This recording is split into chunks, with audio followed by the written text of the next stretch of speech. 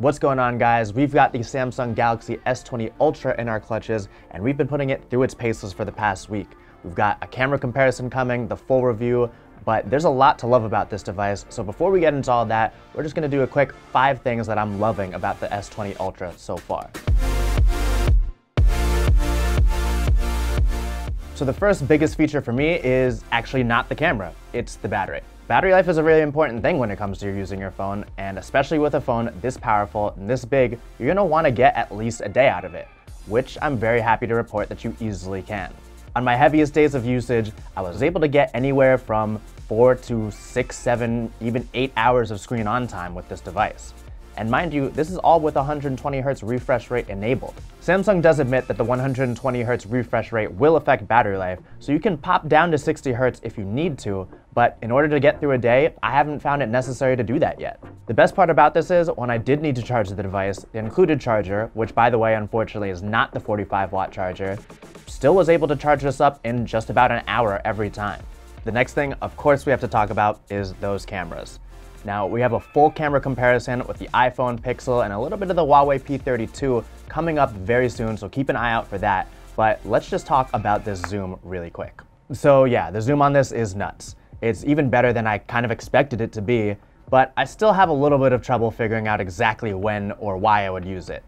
I will say that up to about 30 times zoom, you can get some really cool photos. With that 108 megapixel camera, you'll be able to take 108 megapixel photos, which allows you the ability to crop in really tight on specific details or things that you might not have even seen in the initial photo, but be able to retain a lot of detail on that subject when you crop in because there's just so much data there. But of course, the thing that's really gonna blow your mind are the live crops that you can do with this 48 megapixel, 100 times zoom, 10 times optical zoom telephoto lens. So as a reviewer, of course, I tried to seek out situations where I would need 100 times zoom, and it's pretty hard to find a situation that you're gonna need that. But anywhere in between that 0 to maybe 30 times range has some really usable use cases. So the first thing I went to was the Statue of Liberty. And as you can see, it's pretty hard to see from the naked eye at a certain point. I was in Battery Park, and from there, it's kind of a blip on the map.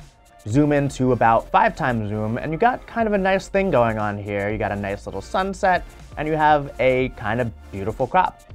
Zoom into about 10, and you have an image that you probably couldn't have even foresaw in your head without getting to that point on your phone. This is especially true when you go to somewhere around 25 times zoom, which gets this tight crop that you definitely could not have seen with your naked eye. You can go all the way up to 100 times zoom and really just look at the torch of the Statue of Liberty, but if you can tell from the 1x zoom here, it's not something that you're gonna think you're gonna do because it's so far off from the naked eye, you couldn't even conceive of it. And that's what I started to notice the S20 was doing for me, was changing my perception of what I can take photos of and how. So as is typically the case with Samsung's Galaxy phones, you're gonna get great daytime photos with tons of detail and beautiful colors, but nighttime, while it is improved over the S10, is still not quite at the level that iPhone or Pixel is. We'll go into more depth on that in our full camera comparison, but one other thing that I can say definitely improved is the selfie game on the S20 Ultra. Compared to last year's S10, whether it's selfies or even just regular photos, it doesn't look as overly sharpened, overly beautified, dynamic range is improved, and it just looks a little bit more natural than it has in the past. Samsung's also really bringing the heat when it comes to video capture, and that's gonna be tough for competitors to deal with.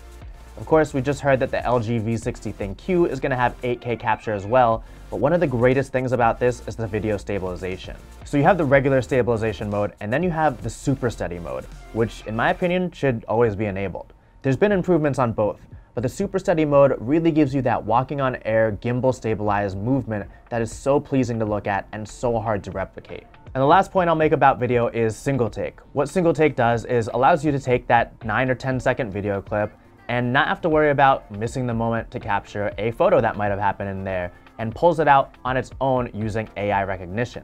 And especially for social media, if you want to take just a quick 10-second video of something somebody's about to do or a quick action shot, then this is probably my favorite way to do it so that I get some cool other content along the way, some short GIFable videos, and some nice pictures too.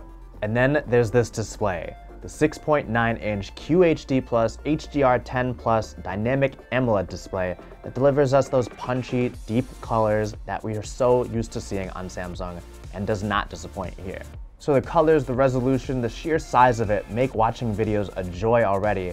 Plus, the speakers add a really nice immersive experience. Then you have that 120Hz refresh rate, which is so pleasing on the eyes. Navigating through the phone, scrolling through lists, seeing different animations, all show a marked difference over the 60Hz refresh rate that we've seen on the Galaxy S10 and most phones today.